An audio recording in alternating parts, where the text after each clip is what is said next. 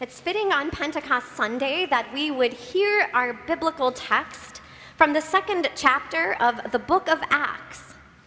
So listen now to God's word as it comes to us from Acts chapter 2, verses 1 through 8 and 14 through 21. Listen to God's word. When the day of Pentecost had come, they were all together in one place. And suddenly from heaven there came a sound like the rush of a violent wind, and it filled the entire house where they were sitting. Divided tongues as of fire appeared among them, and a tongue rested on each of them, and all were filled with the Holy Spirit. They began to speak in other languages as the Spirit gave them ability. Now there were devout Jews from every people under heaven living in Jerusalem. And at this sound, the crowd gathered and was bewildered, because each one of them heard them speaking in the native tongue of each. Amazed and astonished, they asked, "Are not all these who are speaking Galileans? And how is it that we hear each one in our own native language?" But Peter, standing with the 11, raised his voice and addressed them. "Fellow Jews, and all who live in Jerusalem, let this be known to you, and listen to what I say. Indeed, these are not drunk, as you suppose, for it's only 9 o'clock in the morning. No, this is what was spoken through the prophet Joel. In the last days it will be, God declares, that I will pour out my Spirit upon all flesh, and your children shall prophesy. Your young men shall see visions, your old men shall see dreams. Even upon my slaves, both men and women, in those days I will pour out my Spirit, and they shall prophesy.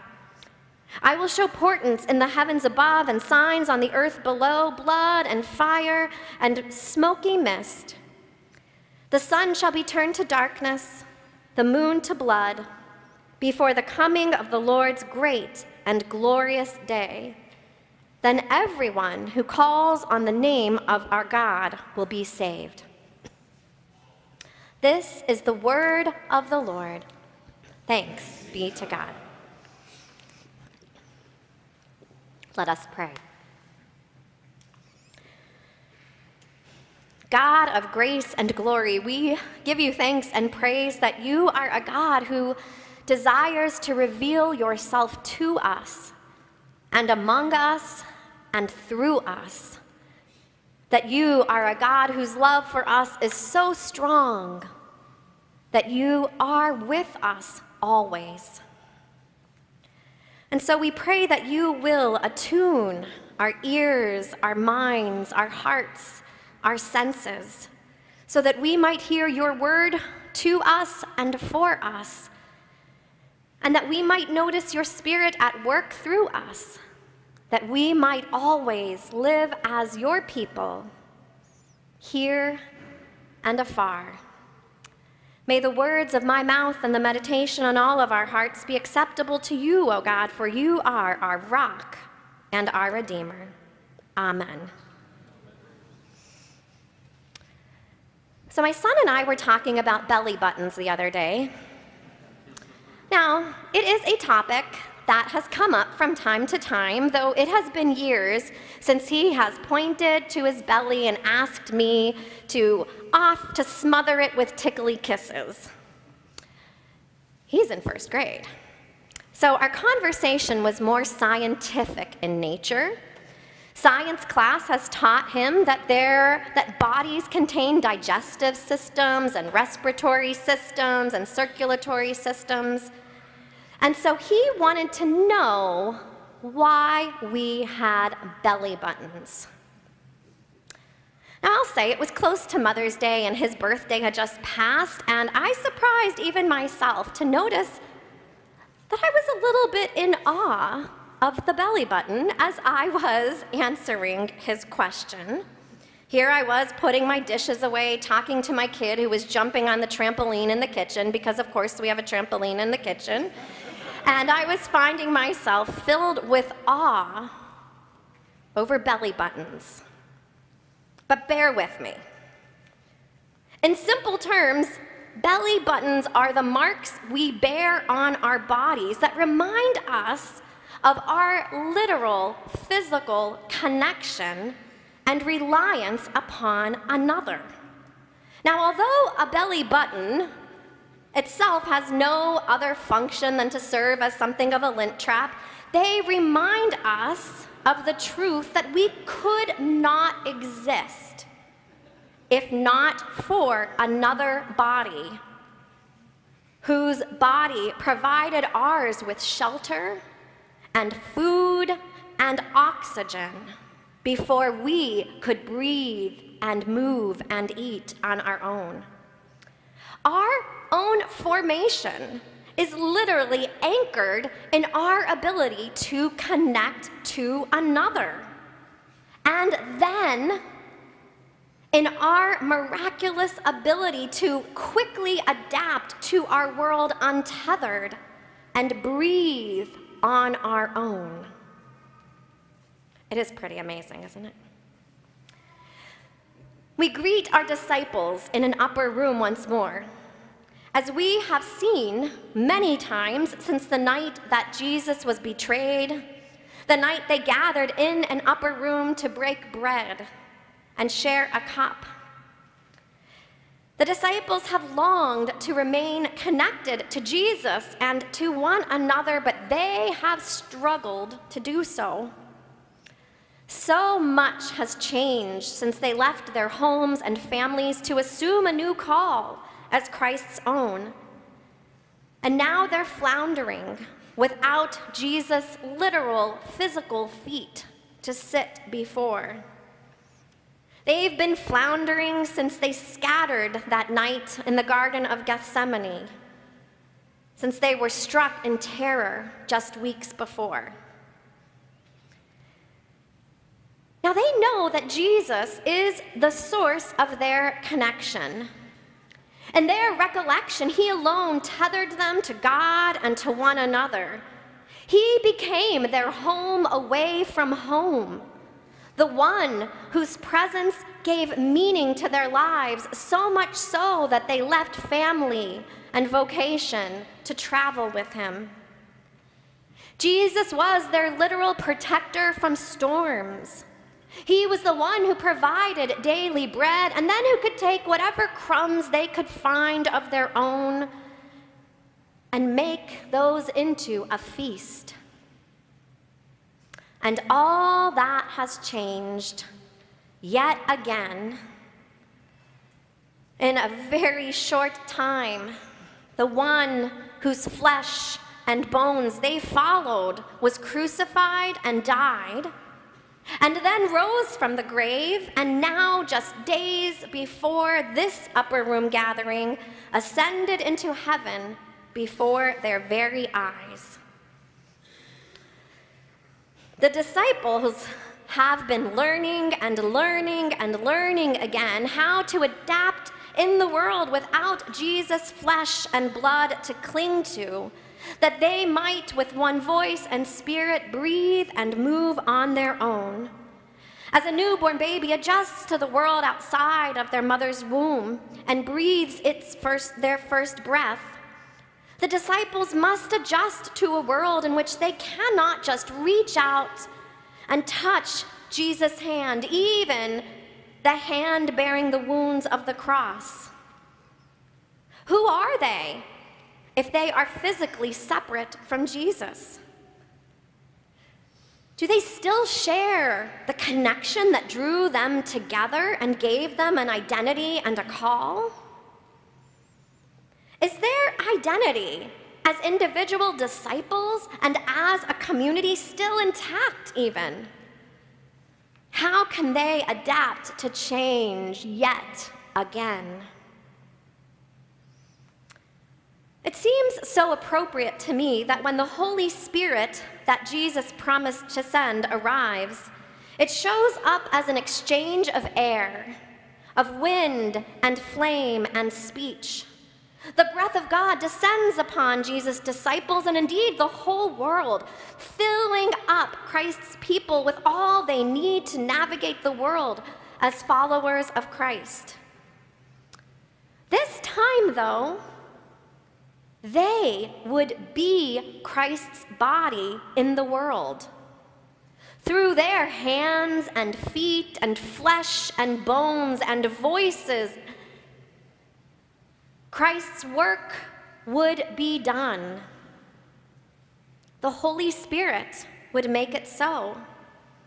The breath of God breathed new life into those filled with grief and fear and confusion, sealing their identity in Christ and empowering them to enflesh God's love.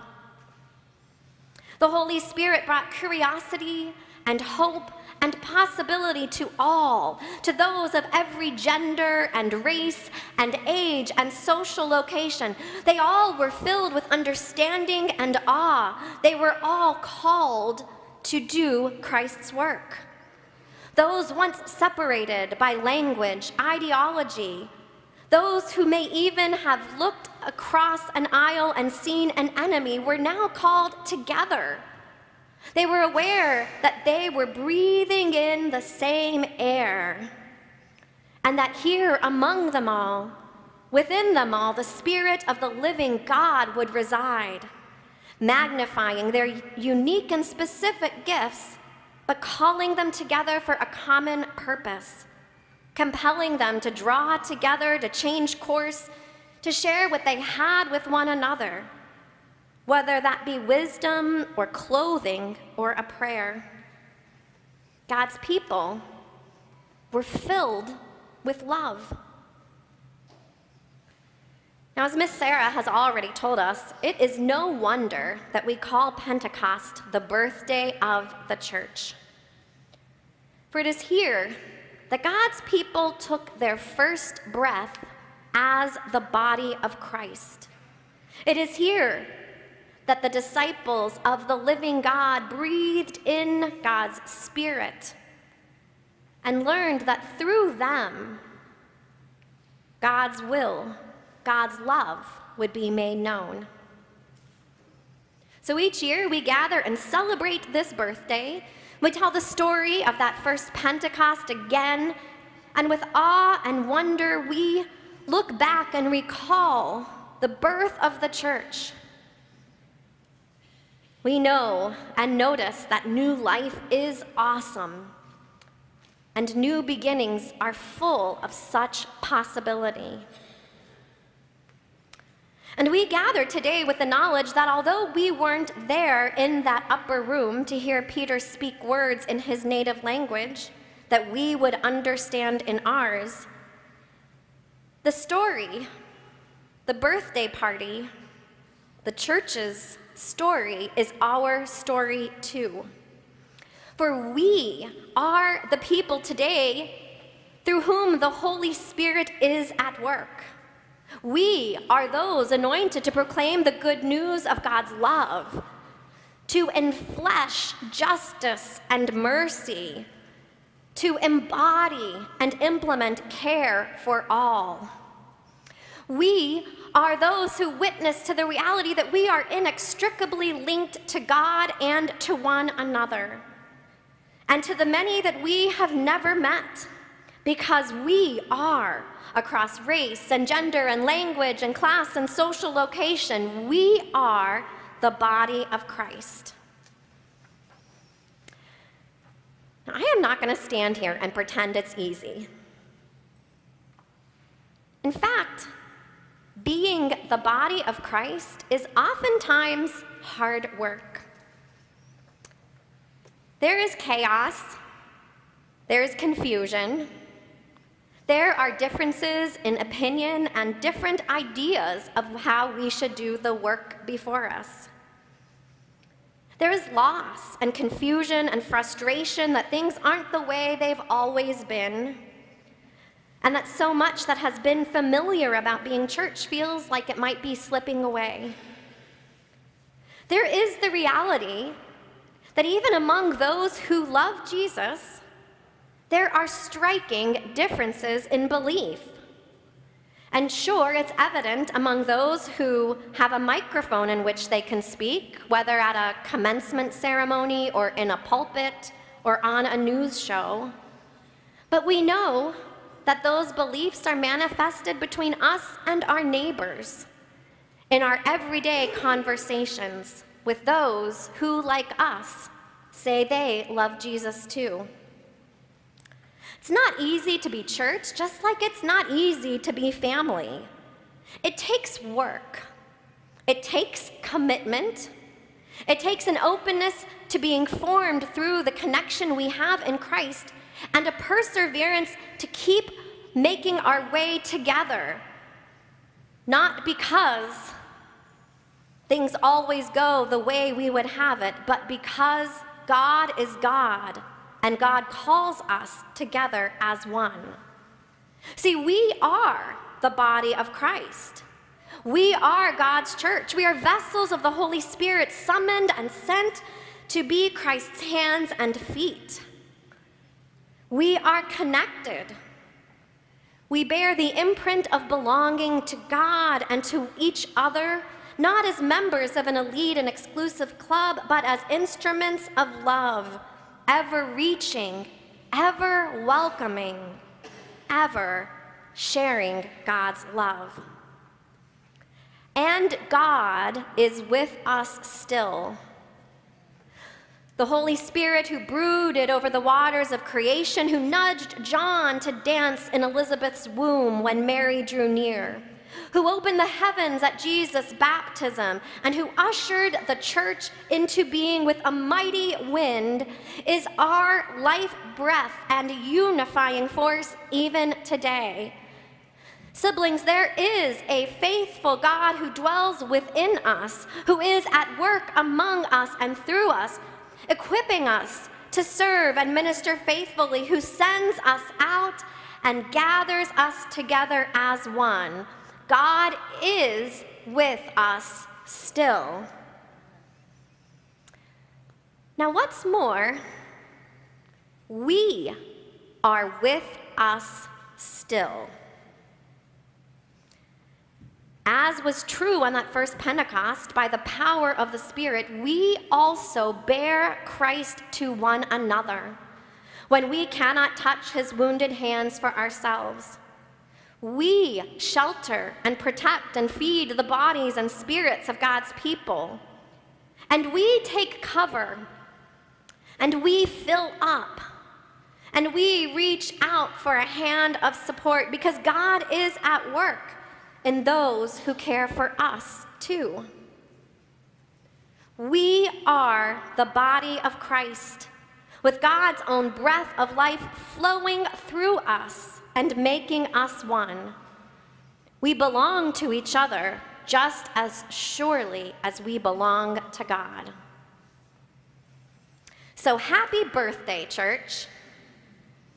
We have so much to celebrate today. Will is about to be baptized. 8 teenagers in this front row who are fabulously gifted, as you have already seen, have spent hours together all year learning about God, talking about what it might mean to be church, to share God's love with God's creation, with all of our neighbors, and with one another. They have milked cows. I think that's a confirmation first at ELPC, at least in my time here. They have created a worship service of their own. They've played hide and go seek and written statements of faith. They have laughed. They have offered thoughtful answers to complicated questions. They have looked out for each other. They have zoomed into confirmation class on their way to soccer games. They have come to confirmation class after lacrosse games. They have done the work of being together. of learning from one another and celebrating the community that is God's church.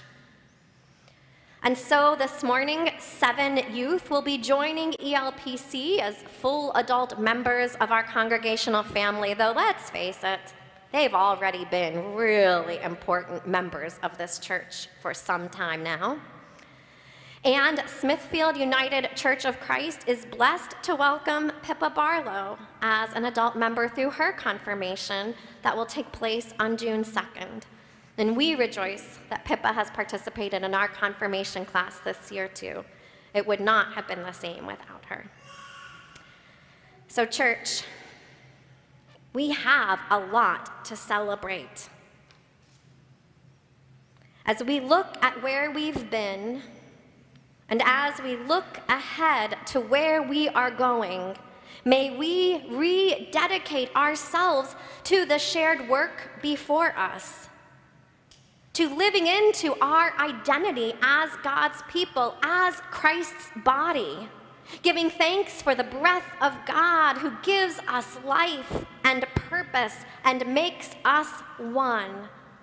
May we carry Christ's grace into this world so that all will know that they are loved. Happy birthday, church. Let's celebrate. Let's get to work. And let's love each other as God first loved us. Amen.